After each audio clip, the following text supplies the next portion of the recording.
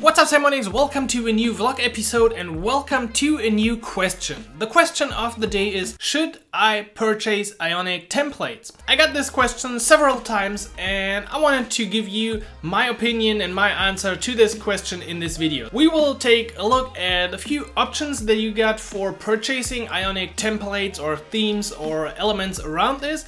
And in the end, I will share my opinion about this whole topic. And of course, I would love your opinion and your experience with templates as well. You can leave a comment below if you previously purchased a template and what's your experience with that. So let's dive into a few templates.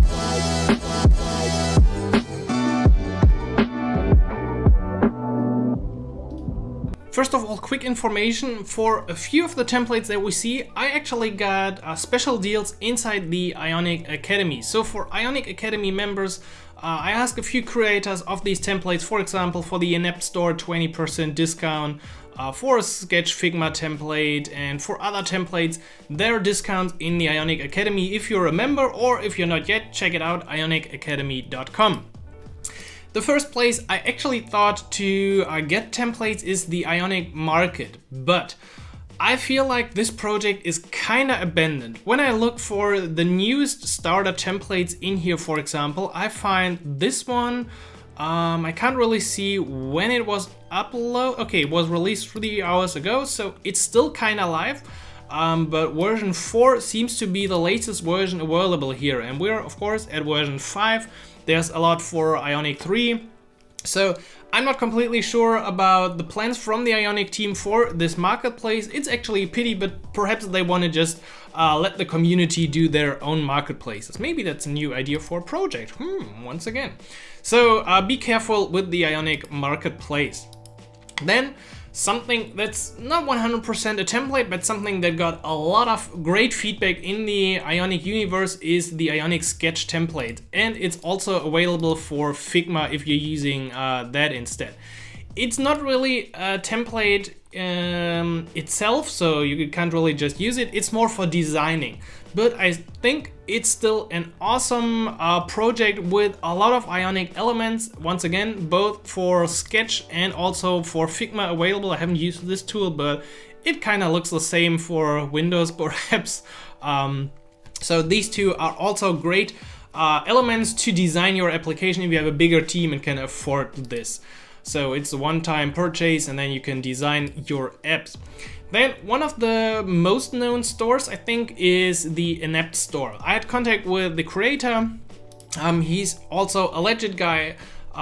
So they offer a lot of different templates, as you can see. Also IONIC 4, they also got React Native. And as far as I know, I can't remember the name, but they want to offer templates for all of these different elements. So Inept is definitely a store you could check out. Perhaps I can find his name here. I really forgot it. I'm sorry if you're watching. Yeah, and my connection is very fast today. So really very concrete examples like a taxi driver app, taxi booking, grocery shopping, really very specific starters that can help you a lot if you plan to build an application. Like, actually they got an advertisement for me, I completely forgot about that. Perhaps that was our deal. Anyway, product hunt isn't loading. It is, so yeah, Abhijit, I think he made this one. Then also, IONIC Themes is a very popular place because, as far as I know, they have a lot of great tutorials created by Diana as well. She's also a very well-known member in the IONIC community, and her tutorials here are really awesome. And on top of that, the IONIC Themes has a lot of, well, starter templates. I think they're not just themes, but really complete applications showing you a lot of different functionalities, different screens. And if the numbers are right, they really made a lot of sales. And if you can reuse this template, it could really be something great. So IONIC Themes, definitely also a legit source. Then something I had in the past, but I'm not sure how far it's updated because, well, it looks like IONIC 5 is included. It's called Appseed.io. They also get different bundles. They got very specific applications for food orders, essential apps, a toolkit, a hotel booking app. So also they look very polished. I think they are really good templates as well. And I also got a deal for this in the Academy, and some of them even come with a kind of integration of a backend with Firebase. Of course, you just need a Firebase project, but if it's already set up for use with a backend, they also got demos, which is pretty cool, I think. So let's just enter the application, yeah, and you get a nice preview.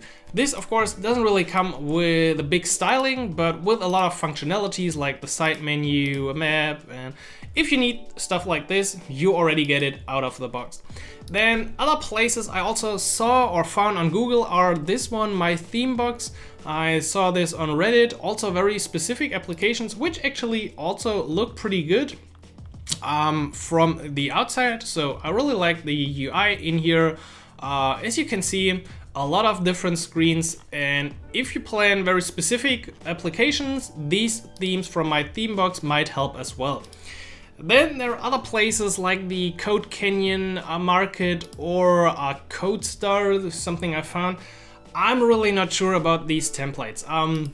Some of the other pages I think also host their themes or starters in here, so sometimes you can find them, but about all the other templates without any rating, I'm really not sure.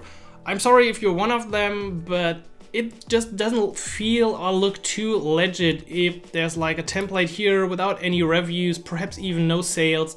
These look a lot better if you see a lot of sales and good ratings, of course, then they might be good.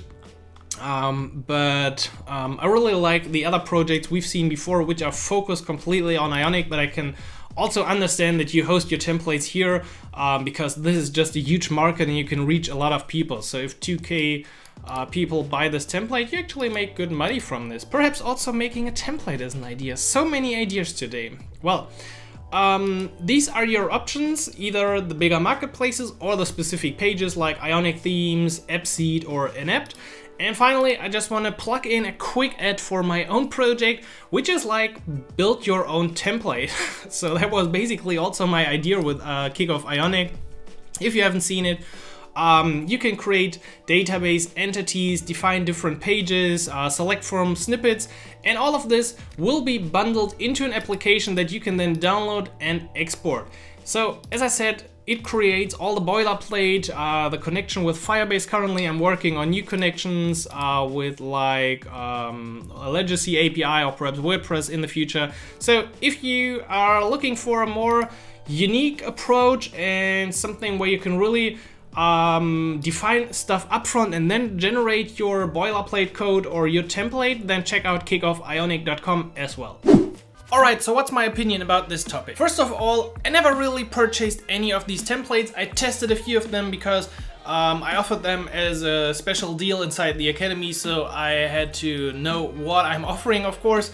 But for most of my projects, I didn't really consider using one of these templates. But I might be a special case, but also I had very unique projects, so I never really felt like that would save a lot of time. As a general evaluation, I would say on the good side of a template is, first of all, it can offer a lot of functionality out of the box. Of course, that's why you purchase a template. But if you see, there are a lot of plugins already included and some functionality that you otherwise have to code, which might include some kind of boilerplate code that you always need, then it's a good idea. As well, these templates might come with a nice theme, or you might purchase just a theme, which of course can save you a lot of time if you're not really a designer or don't know a lot about colors. So that can really spice up your application. Also, if you think that you're going to reuse the template you purchase once in the future again,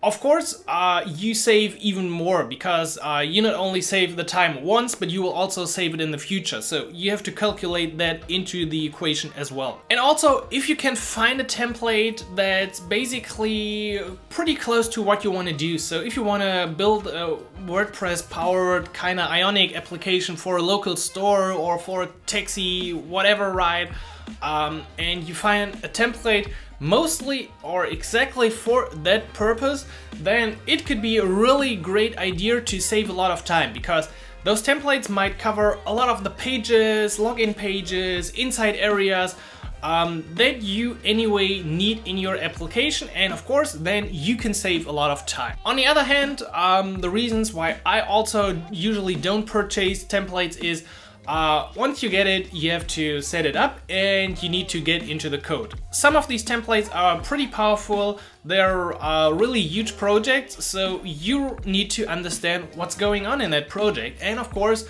that also takes time.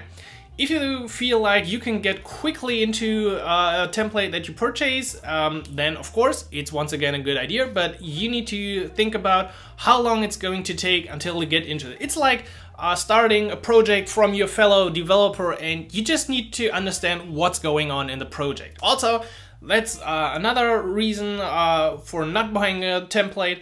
I really want to know all the places in my application. I want to know what's going on in every single page or service, and if you just purchase this and think it's going to work, well, then you never really know what's going on in your code, and this is something I really don't want to have as a feeling. Also, something to think about is the version. Some of these might be old templates. You might not see it up front. You really need to check for the Ionic version used, the Angular version used, and if it's like Ionic 3, well, we're at Ionic 5 right now, so I wouldn't recommend to purchase something that old. Also, you need to check if it's using Cordova or Capacitor, because I usually recommend Capacitor for all new projects, and therefore you should look for templates that also support Capacitor if you plan to use it. Otherwise, you would start by migrating a template you purchased from Cordova to Capacitor, which wouldn't really save you any time. And finally, it's also important that you have a good feeling about the creator.